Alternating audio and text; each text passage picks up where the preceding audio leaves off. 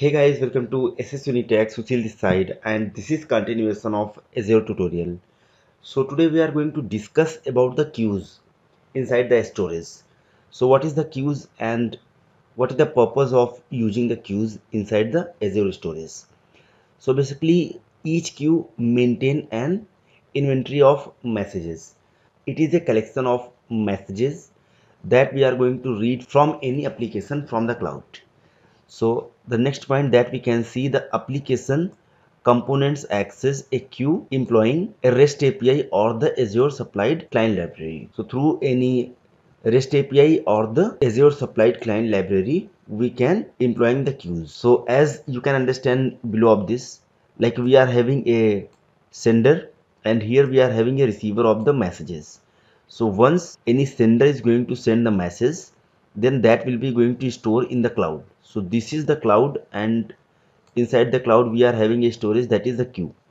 So the message that is going to receive from web application or the mobile app or the services, so all the messages are going to receive from here, and it is going to store inside the queue inside the Azure, and after that it is going to send back to the receiver side. So inside the receiver side we are having some application or the service by which we are going to receive the messages. So this is very simple. As you can understand, we are having a sender, then we are having a receiver, and in the sender we are having web application or the mobile application or the services to send the message, and inside the cloud that message is going to receive in a queue, and that queue is a cloud storage, and after that one by one message is going to receive in the receiver side. So in the right side diagram you can easily understand, as we have seen about the file share. So first we had the file share, so here we are having the storage queue, and after that we had to create the shares. So here we have to create the queues, like we are having the q1, total 3 queues, and here we can see the messages. So under those queues messages will be going to store. So this is the purpose of using the queues inside the Azure storage. So let me go inside the browser and we'll see in the practical.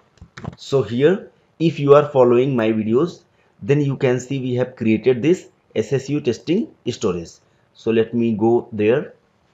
So under this storage account, if I can go here inside the data storage, then we can see the option for the queues. Let me click on this queues. So first, as we did not have any queues yet, so let me create a new queue. Here we have to specify the name of the queue. So that could be the Q1, like this, and click on OK. So one queue should be created here, as you can see. So under these queues we are going to have the messages. So let me go under this queue, and here we can see the option for add message. So let me click on the add message. Here we can add the message. For example, this is SS Unitech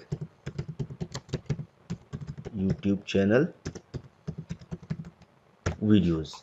So this could be the message, and here we can see 7 days expires in 7 days. So we can specify between 1 to 7.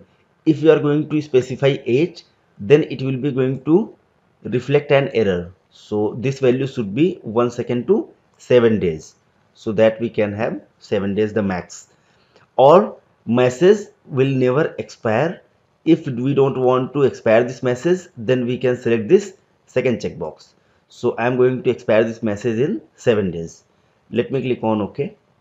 So it will add a message that you can see. This message is added here, and now we can see in the top side we have the refresh, add message, and dequeue messages or the clear queue.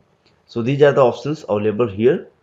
So let me go back, and inside the queue, if you want to create another queue, then we can also create that. So for that we have to create again queue, and here this could be the q2. Click on OK.